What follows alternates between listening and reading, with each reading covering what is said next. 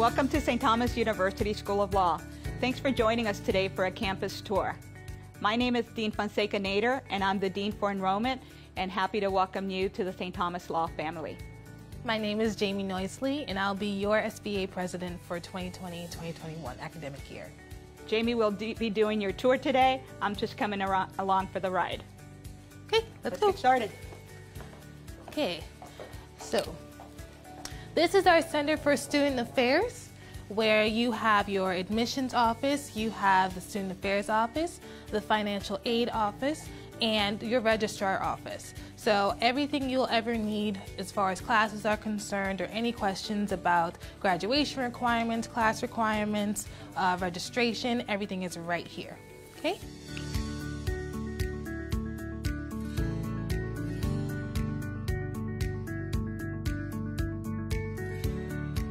This is the breezeway.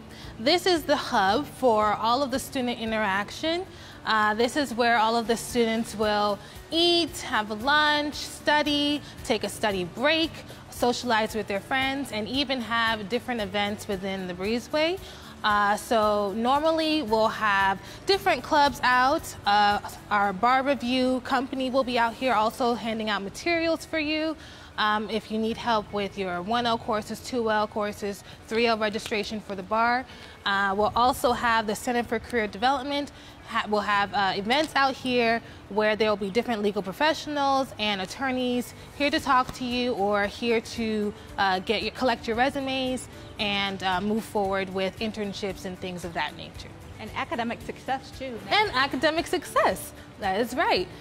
We have an academic success program where there are different students who will be able to help you with basically tutoring. So any course that you need help in, 1L courses like contracts and torts, 2L courses like evidence, they'll be there in the breezeway with a sign, so you'll always be able to locate them and ask them for help. So they really just sit there in the breezeway studying, having their lunch, until you come up to them and talk to them and ask them a question. And they're always ready and prepared to help you.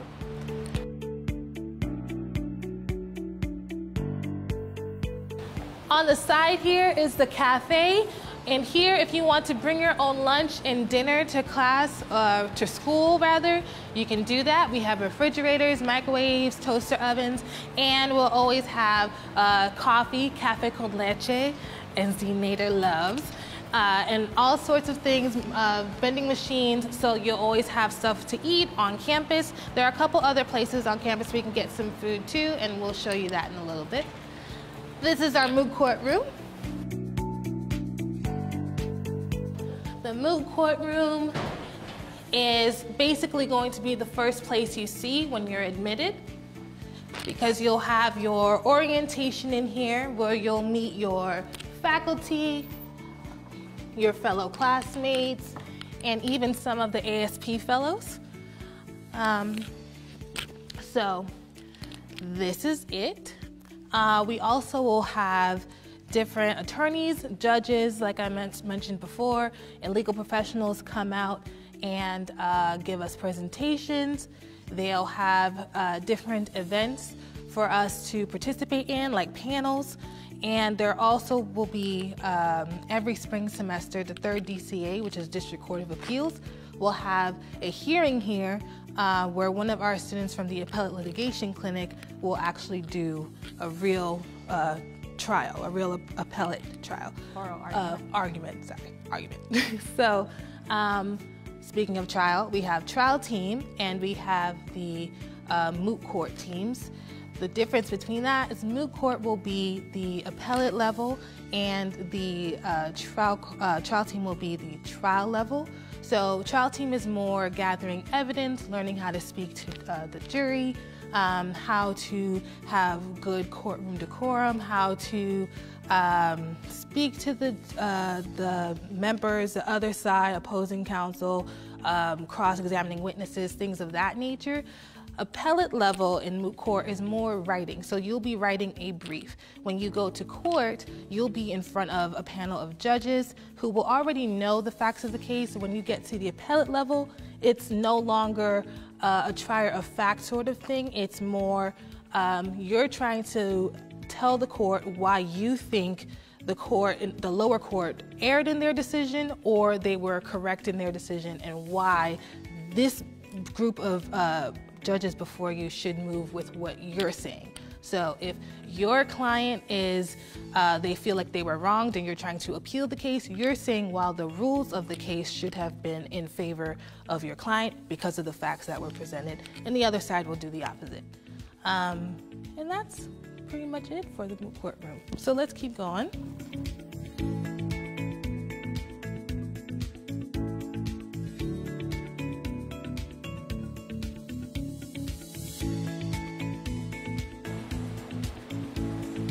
All right, we're back in the breezeway. Now let's take a walk through the wing of the law school. Okay, so the good thing about St. Thomas is we're very localized with our location. So the building is very centralized. We're all right here, but the rest of the campus is just a small walk away. You've got your cafeteria and bookstore all on the same side. To the left, you've got the chapel right there in front of us to the left. You also have the business office all the way down the path, and the undergraduate library and Einstein's Bagels are just around this corner. So let's take a look at the Center for Professional Development for Career Services.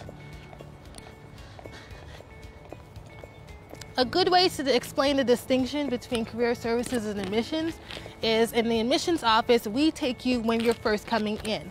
Once you're in, you are the babies of career development. You'll be with them forever. And this is it. So, for the Center for Career Development, you will have an advisor.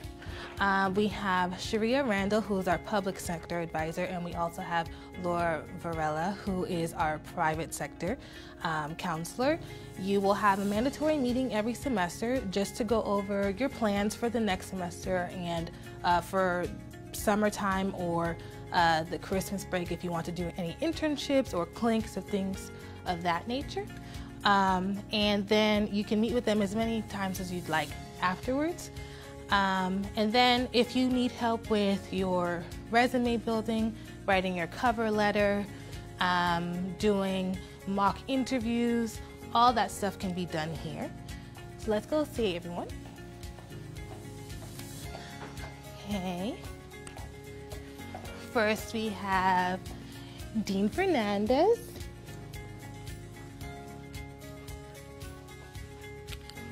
We also have Dean Koss. Good morning, everyone. Welcome.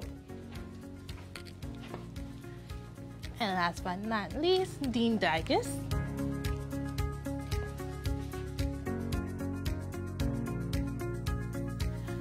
Okay.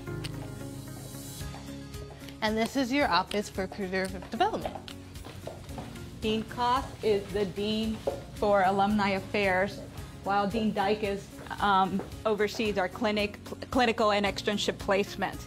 Jamie will talk to you a little bit more about the clinics and externship placements in a little while. So now we are in the wing of the breezeway.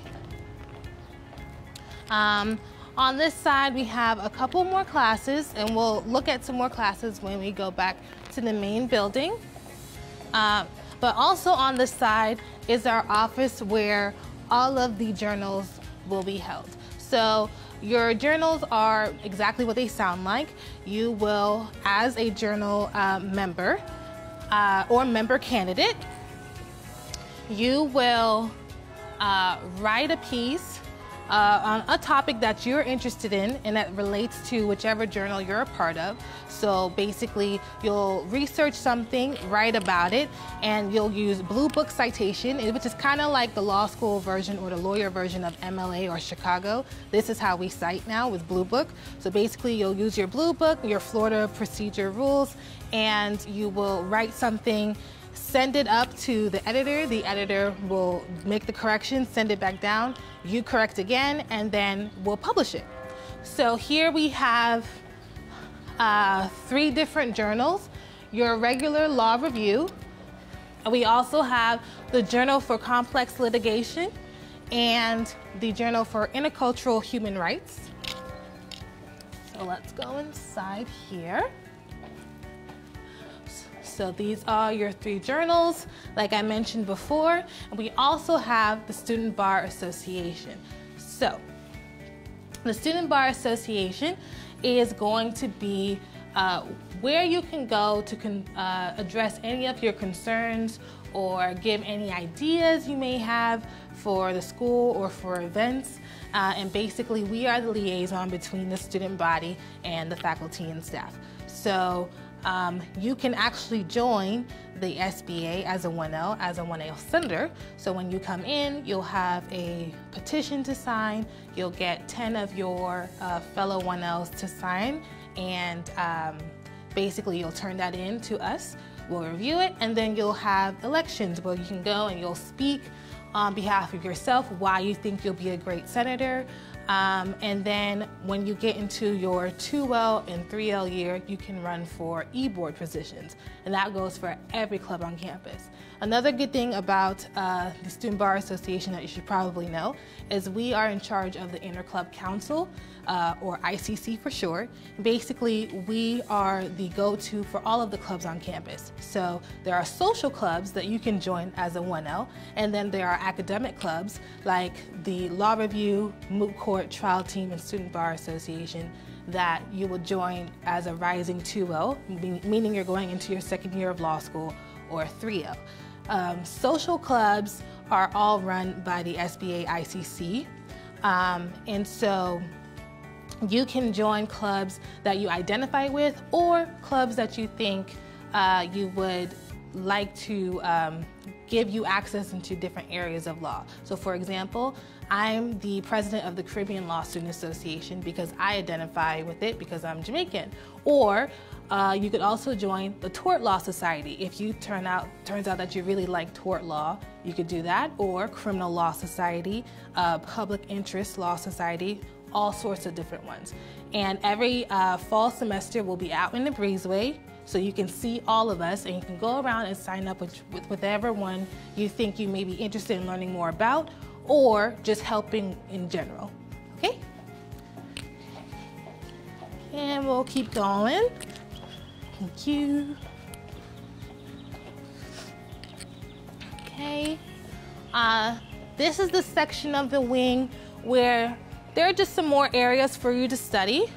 If you're more of an outdoorsy person, you prefer to be outside to be in nature, or if you just want to get away from the cold indoors or whatever it may be, you could come out here, and there are charging stations next to each table, so you can bring your laptop, charge your phone, your devices, whatever you need.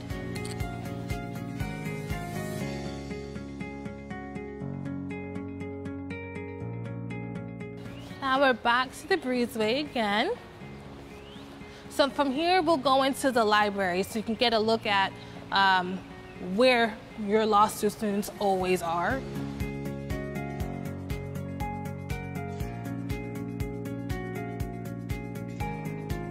This is something we could note. You're gonna get an ID when you come in as a 1L. Whenever the library is closed in the main section, you'll be able to go to the side door, scan your ID and get in, and even sometimes the front entrance as well. So always have your ID with you. Go. Okay. And this is our Legal Information Center. Your first year of law school, you're going to take legal writing, and that's when you're going to learn about how to research within the legal context, basically how to cite, all of that stuff. And if you have trouble figuring that out, you can come to the Reference Center and actually get help figuring it out so that you have those skills moving forward into your second year.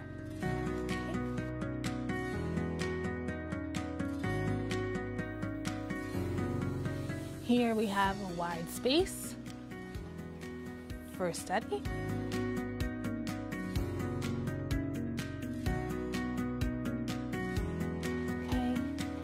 And in here is one of the locations where you can take a break, take a phone call if you need to, just charge your phone. There's a charging station here, and then just whatever you need to do. The bathrooms are here on either side, and the elevator is also here if you need to use it to get to the second floor.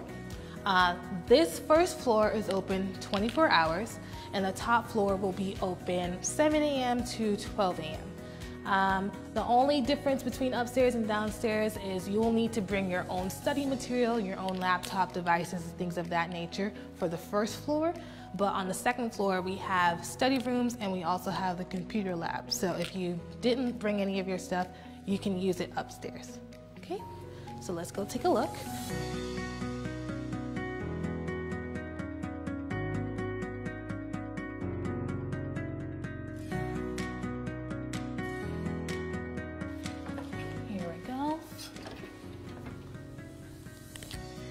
There are also other tables where you can sit and block yourself off, sort of like testing procedure, and prepare yourself for any of your exams or the bar.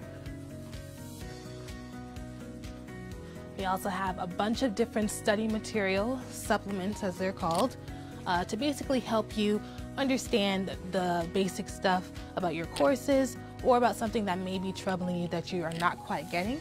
Always make sure you ask your professors which supplements are the best, which ones to stay away from, if they just don't explain as well as they'd like it to, or in a way that they want you to understand it. So here's what some of our study rooms look like. Okay, you can always study with a group of people or just by yourself. You can also rent out markers and dry erase erasers for the board if you need to use it. Otherwise, you can just hang out in here. You'll get a key. You'll keep that key with you. The door locks when you leave, so you can go get a snack, come back when you're ready to continue studying. And I think you can renew it every 2 hours. Okay. We'll go this way.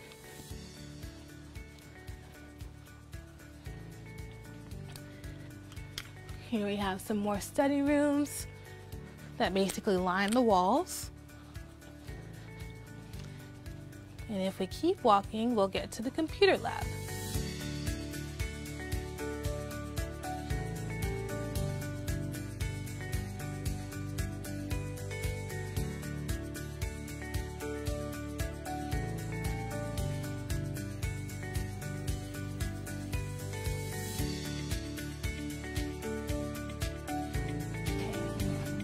So this is our computer lab. When you are admitted as a student and registration will begin, you will get a login and password that you can use for all computers on campus. Also, you have your ID. So again, with the ID, you can do different things on campus. For example, if you print to the computer on campus, or even if you're printing from your own device and it's connected to the STU printer, you just put your ID right there, and it'll light up with all your information, all your print jobs, copy jobs, whatever it is that you need to do, and you'll just go ahead and hit access to log out. Printing is free on campus, so you don't have to worry about reloading your card or anything like that like you maybe used to do in undergrad. There's also a Lexis printer if you want to print directly from LexisNexis, which is one of our research websites. You can print from anywhere, they'd like to say. So if you're not even in the state and you still need to print something to the school, you can print to the Lexis computer and you'll be fine. Right behind you is the OIT office. That is where you can get any of your tech info or problems, issues resolved. If you need to reload your card again, you can also let him know and he'll go ahead and take care of it for you. And that's it for in here.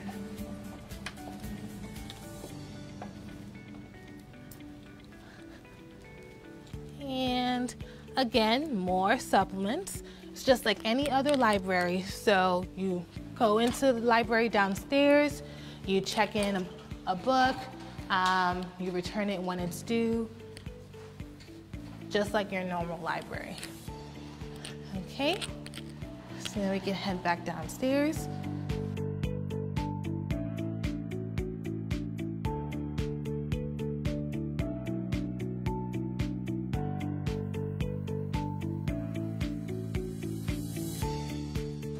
And this is our last section of the library.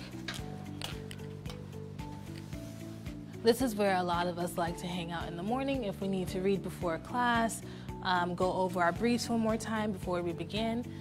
And you know, it's just a nice atmosphere for studying. Again, you want to make sure you bring your own laptops, other devices, chargers, anything you need for this side. You'll be good to go.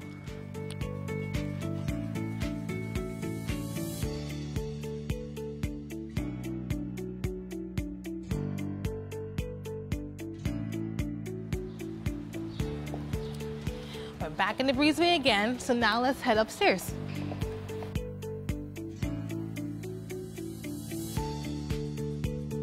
Upstairs is where you can find all of your faculty offices.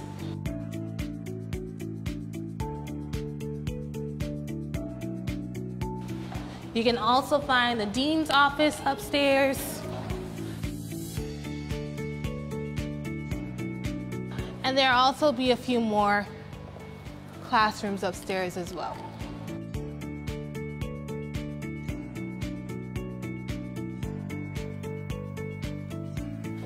Lining the walls are the faculty offices. Your legal writing suite will be right here, and all of your professors, no matter what class it is, they'll all be up here, okay? So,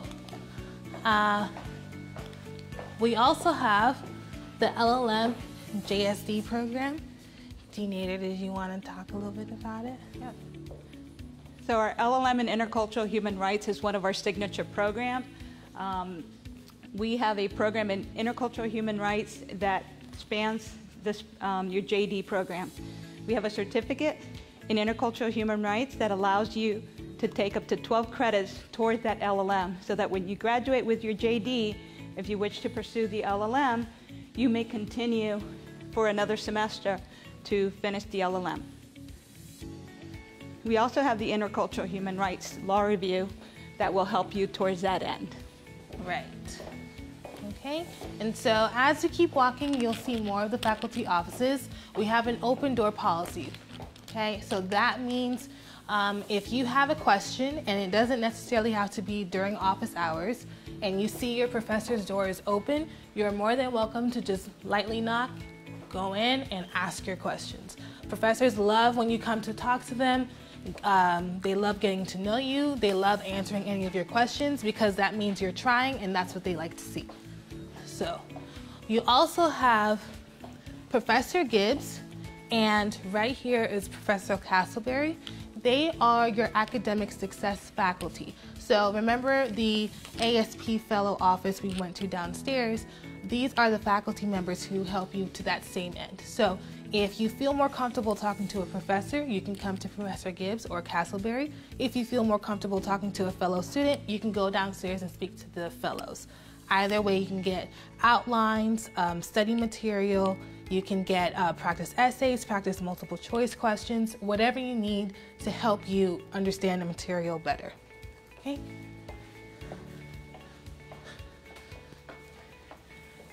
Professor Castleberry is there.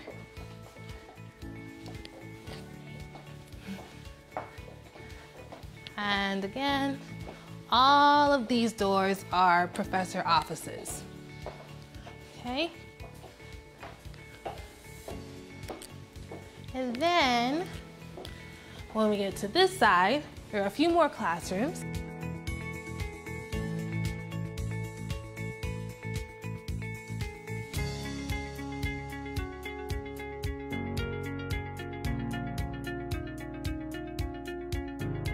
And then here you can see all the flags that represent all of our students, our faculty, where we all come from, because this is a very diverse campus, and we all love each other. Okay, so let's head back downstairs.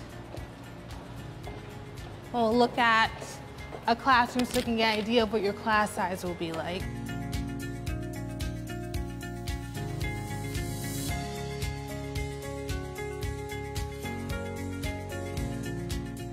So, first, this is the ASP office, okay? The academic success faculty and the fellows all will be here at some point, so they hold office hours. So they'll be here, the door will be open, you can go in and ask questions at that time, or you can make a scheduled appointment on the door. These are all the things that they help with. So scheduling, time management, essay writing, multiple choice, the things I mentioned earlier.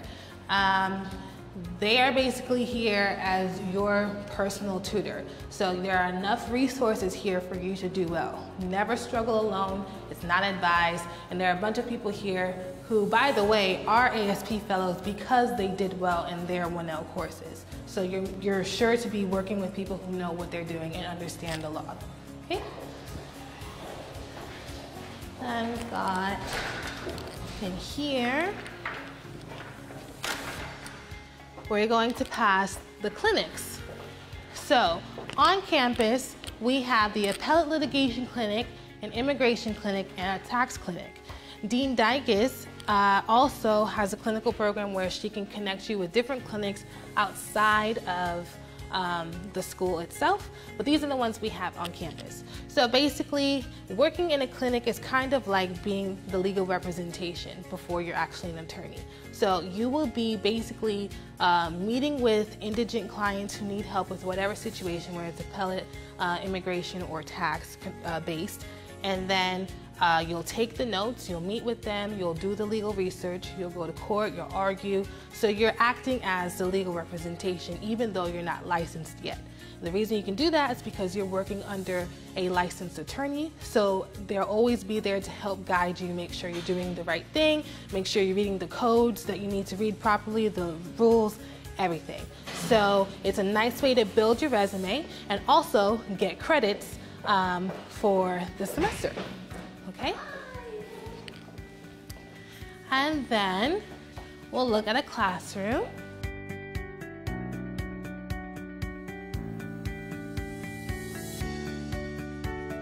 Notice that next to each classroom is always going to be a schedule for every day and every time.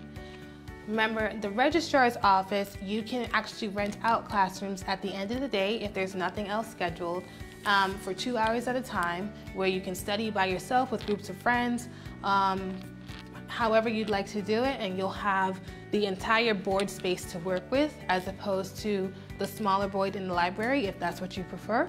And then you will get a sheet of paper that you can slip in over the schedule so that anyone who walks past knows that this is the room that you've rented out for those few hours. Okay? So let's go inside.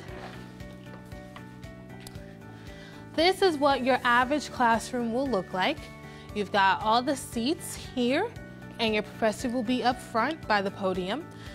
Professors had different teaching styles, so some may write on the board, others may use PowerPoint. It kind of depends on that specific professor. As a 1L, your class size will go up and down depending on how many of you decide that this is the school for you and you want to go ahead and pursue your legal degree here. But your class section will always stay the same. So it's going to be somewhere between 50 and below students in each section. So no matter what your class size is, you'll always have 50 students or less in the classroom, so you can get that interactive experience that you want to have with your professor. So that'll take you to maybe the second to last row, and then you'll be able to raise your hand, ask your questions, be heard, not have any issues with having a good experience in the classroom.